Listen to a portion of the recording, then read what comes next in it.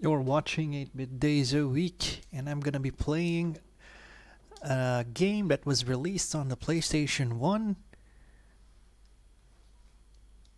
but with a huge difference.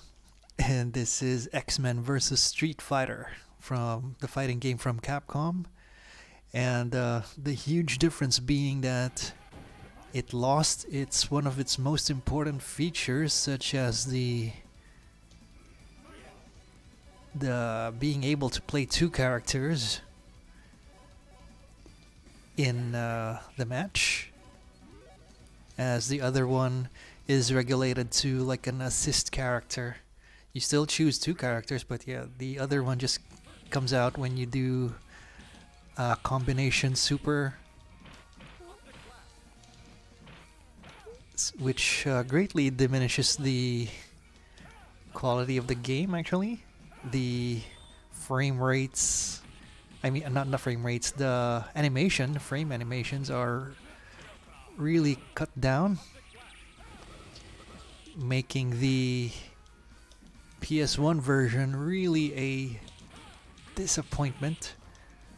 Unless you're a forgiving fan, of course, understanding the limitations of the PlayStation, but with the PlayStation Classic, I guess there's no reason to put the PS1 ISO over the arcade ROM.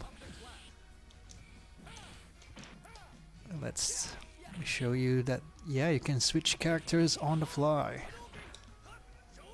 As long as you have the life bar, of course. And I'm not doing pretty good.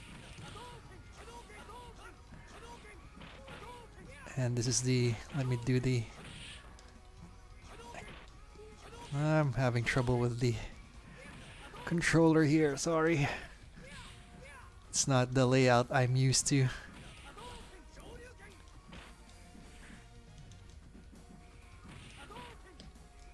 Alright,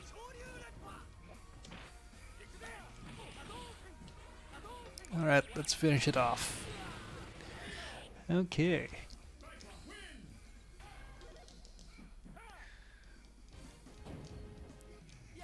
Seeing this in the arcade for the first time, it's almost really unbelievable. It's like fanboy dreams come true.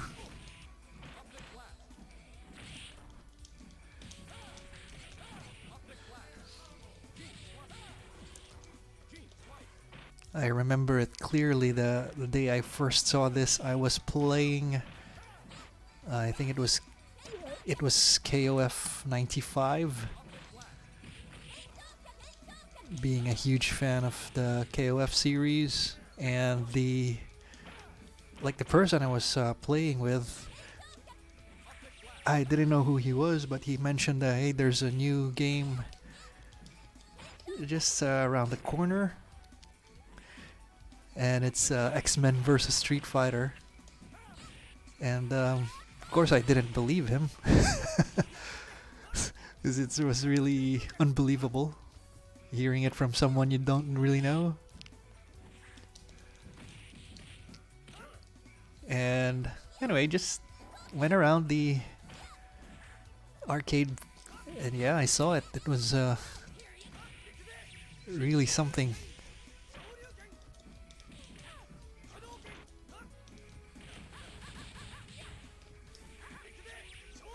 I'm always missing my mark there.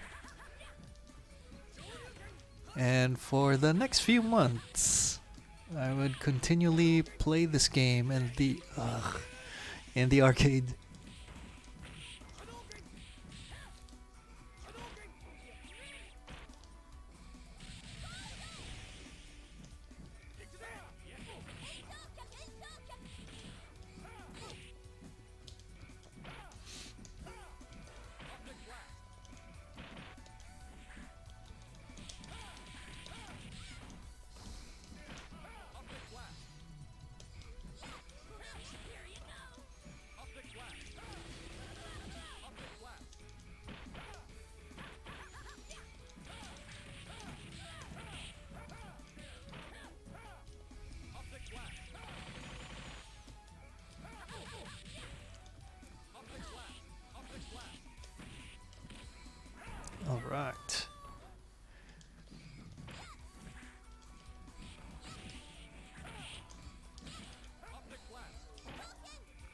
I've always enjoyed the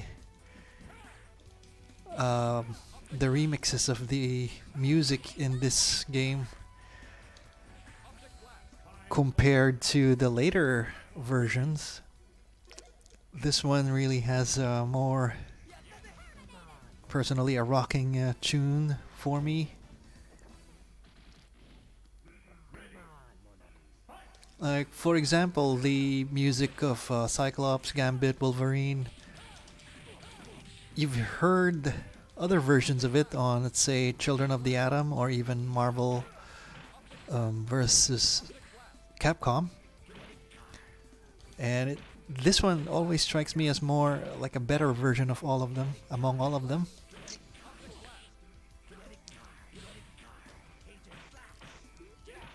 I hope the audio does come out on the recording. And for the Street Fighter music, some of the best Q-Sound CPS2 music I've heard. I like the versions here better than the I don't know what you throw at me. Street Fighter 2 Alpha versions. This one still is the best for me. Yeah.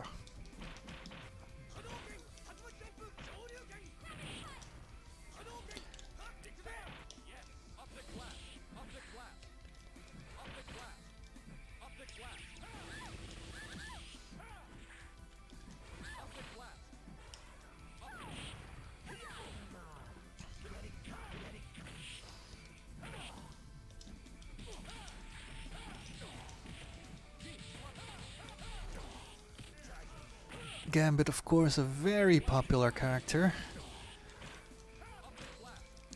on the X-Men. Oh, wasted that one. That's fine.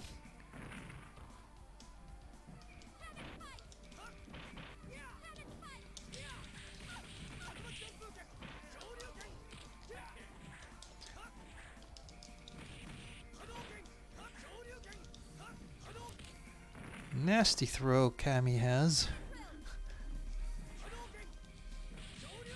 Oh, finally.